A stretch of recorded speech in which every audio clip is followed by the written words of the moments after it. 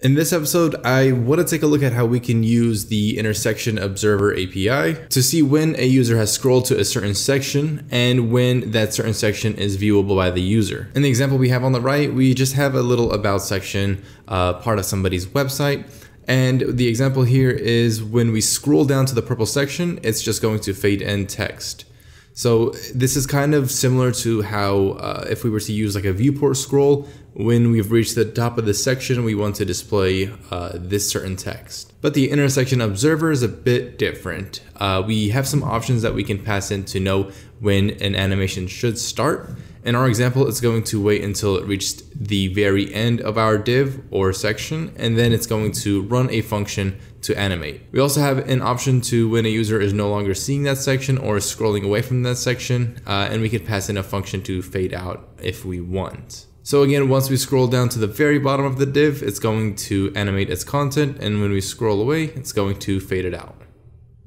The animation library we are using for this project is going to be GSAP, and I would first like to take a minute to describe a bit more about intersection observer, and after that we can start the code. Now, to know what an intersection observer is, I highly recommend you go check out the MDN web docs. That is where I'm pulling majority of my information from, and I will just give you the definition straight out of there. So it says that the intersection observer is an API that provides a way to asynchronously observe changes in the intersection of a target element with an ancestor element or with a top level document's viewport. In our case, our intersection happens at the very bottom of this div right here, but we could change that to where we might want to animate when we've reached halfway, and I'll also show you how to do that. Some of the things you can build with the intersection observer is lazy loading images or content. You can also implement infinite scrolling, and then other things such as reporting visibility of advertisements, and deciding whether or not to perform certain tasks based on where the user is at. In our case, we are performing a task or an animation when we've reached the end, when this entire section is visible. Another thing I do want to mention is, since we are using React, I had searched for an intersection hook and I found a pretty good one called use intersection from React Use. And what React Use is pretty much a bunch of hooks that very smart developers have created. One of them being the intersection API. But if you go and check out this package, you can find a bunch of hooks that can be useful for your next project. So now I want to go ahead and break this project down real quick. We have a functional component, which is just our app component. We're importing React like always. We're importing use intersection from React Use. These two right here are just the SVGs, the back and then the send SVG for our buttons here. We are importing GSAP because that's our animation library. And finally, we have app CSS. So we're using Sassafras styles. We're using a functional component of app, and over here we're using react.useRef, but ultimately we could just use destructuring to bring in useRef, like so. And then the next one is we're creating a variable for intersection, and we're using the use intersection hook. So we're passing our section ref as an argument, and then we're also passing these options. These options are root, root margin, and threshold. Root is the element that is used as the viewport for checking the visibility of the target. In our case, we're setting it to null, which means it's just the browser's viewport. Then we have root margin, and what root margin is, it allows us to play with the margin of our div or section that we're targeting. So we can set different margins for it, and the best way that I could describe this is right now the margin is at 0 pixels, meaning when we reach the end, it will animate. However, if I add a margin of 400 pixels, and let's scroll all the way up, you can see that once I scroll down, the animation is starting almost halfway, and that's because there is a margin of 400 pixels. To best visualize this in our Sass file, I'm going to change the opacity of our after pseudo element to 0.5, and I'm going to switch the height from 25% to 400 pixels. This means when we reach the very top of our pseudo element, it's going to either fade out or fade in, meaning that we've reached that threshold of when an animation should happen. So now when I scroll and this will reach the very bottom of my viewport, it's going to fade out. So you can see that right there with the root margin set to 400 pixels, it's letting us know that this is going to cause the animation. To further demonstrate, I'm going to switch this to 600 pixels of our root margin and switch the height of the after pseudo element. Remember, this pseudo element is just a representation. So I'm going to switch this to 600 pixels as well. And once we've reached the very top of that, it's going to fade in and out.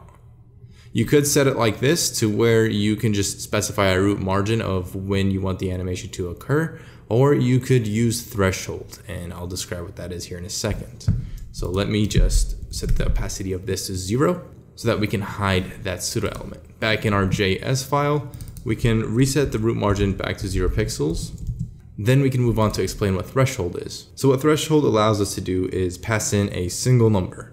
And what the single number represents is pretty much a percentage from 0 to 100%, 1 being 100% of what the target's visibility is before running that callback to run the animation.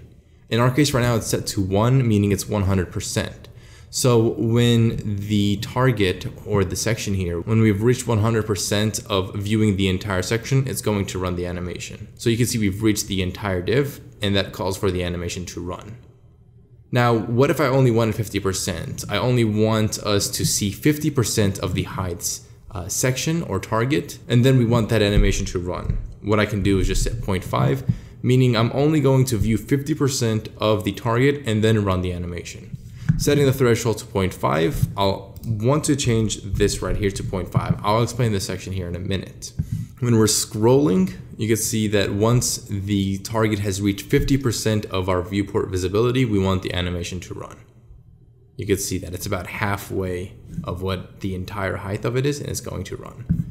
If I switch the threshold to 0.2, meaning I only want to see 20% of it, it's going to run pretty early on, so you can see it's running right there. Okay, so I'm hoping that is a good explanation. I want to move on then to explaining this section here. But first, I want to talk about these two animations. This is a fade in animation and a fade out animation. We're using a parameter to pass in the class name and then just running this animation. One is a fade in, one is a fade out. Pretty simple stuff if you know GSAP. And then on the very bottom, we have a ternary operator that checks to see which function we should run. In our case, I had mentioned the threshold, right? We were editing the threshold over here. What this means is this is specific to the use intersection hook. It's checking that if the intersection, which is this right here, if that and the intersection ratio are less than 0.2, meaning 20% of the target's visibility, then we're going to run this fade out function. If not, we're going to run this fade in function. So this means that right now we are less than 0.2, meaning we're passing in this fade out function, meaning that it's just going to be hidden. If we've reached this 20% or even went beyond it, which is greater than 20%, it's then going to run this other function, which is our fade in function. Again, fade in and fade in, these are class names that we're passing in to run the functions here. So whichever class names have the fade in, they're going to animate. On the very bottom, we just have JSX, which is not that important. The only thing you need to remember is with our ref, we are passing in this section ref, which is defined up here. And anywhere you want to call this section ref for animations, let's just say if we were not using the class name, we just wanted to animate the div, we're going to have to do section ref. And this will return an object, but if we do .current, it will return the HTML or the element. All right, so that is a breakdown of the project. What I want to do next is just get rid of this, and then we can build this out so that we can get a better explanation. Now, to get the starter files, you can jump into the description below and then click the URL for the React user intersection observer. And in here, you can switch the branch to the starter branch and pretty much just clone the project. For our dependencies, we are using Sass, which you don't necessarily need to worry about if you're cloning the project. We're using GSAP for animations, and then we're using react use, which is just a bunch of hooks that these talented developers created, and you can just search for that just simply by typing react use. Again, if you clone the project, don't worry about installing anything, just run npm install and then npm run start to start the project. If you've started the project, you will get this on the screen. And one thing I do want to note, if we close out the dev extension tools, you're going to get this, a big ugly blob. I specifically just designed this just to be mobile friendly because I don't know, I always design stuff for desktop and I got bored. But yeah, make sure you open up the dev tools and then set it to an iPhone X and you are ready to go. First thing we're going to do is we're going to use a use ref so that we can specifically target the element that we want intersected. And to do this, what you could just write is a const and just define a section ref. You can write whatever you want and then just do use ref, and we're going to set the reference to null. Now typically with use refs you want to use a use effect, and a use effect is pretty much what component did mount used to be. In this case we don't want to use that because we don't want anything to run on the DOM loading or the did mount. In this case, we're not using it because the function is being called after the component has mounted, and it's not really, it doesn't pertain to us all that much here. You could use it if you want, but in our case, we're just gonna skip on it. Now we need to use the section ref to specify which element we want. We want the section second specifically. We're just going to do ref and then put section ref in there. Next, we're going to use the use intersection hook and specifically pass in the section ref as our argument. So we're going to do const, and then we're just going to say intersection is set to use intersection. We're going to pass in section ref, and then we're going to pass in certain options. First one we're passing in is root, which we'll set to null. Then we have root margin, which in our case, we're just going to set to 0 pixels. I've already talked about the root margin. I made sure that we kind of highlighted everything before we start building. Then we have threshold, which with threshold, we're just going to set for 1 right now. Let's save that. And then we're going to write a ternary operator. We could use an if statement if we want, but pretty much what this is going to do is going to check if we've reached the threshold, which is 1, which means if we have reached, when we're scrolling, if we've reached 100% of our div, we're going to want to execute certain functions, specifically the animations. So we have intersection, and then we're also wanting to check the intersection ratio, and we're going to make sure that this is less than 1. We're going to execute a certain command. So this one means, I'll just write comments, but we'll say not reached, meaning we haven't reached the animation. And then else means that we have reached, so animate. Now we're going to get an error because the ternary operator isn't doing anything, so these comments are not useful at all. But what we could do is we can pass in our functions. So we're going to pass in fade out, and then we're going to do fade in.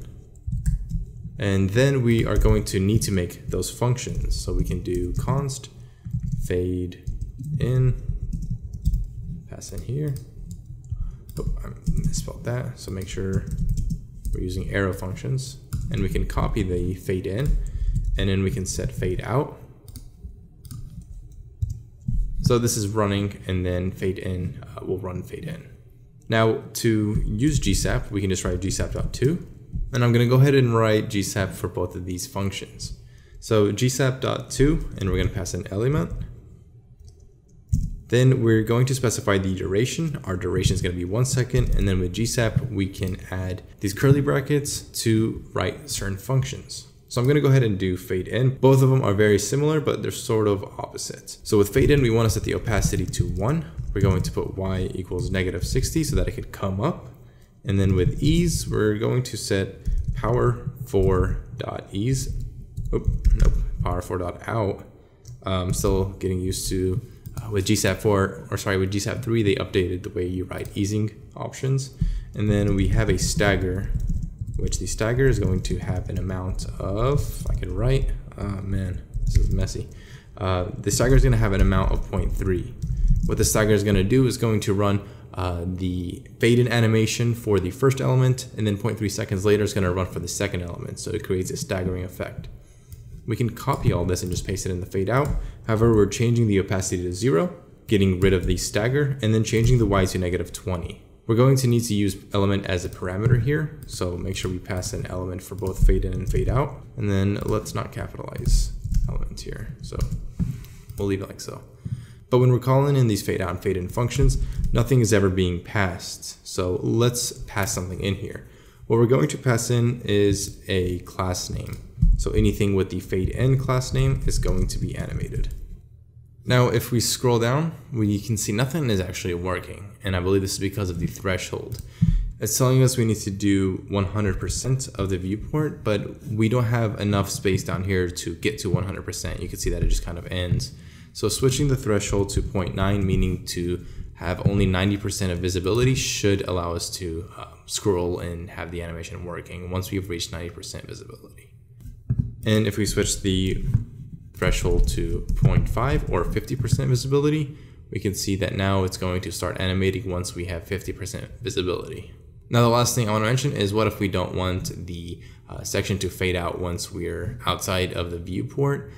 What we could do here is simply not have anything for the fade out or anything executing if this statement is true. So simply just commenting this out right here will cause us not to fade out as we're scrolling anymore. You might need to play with the CSS. So setting the initial CSS to an opacity of 0. Let's refresh, and if we scroll down, it works. And if we scroll up and down again, you can see that it's not animating again.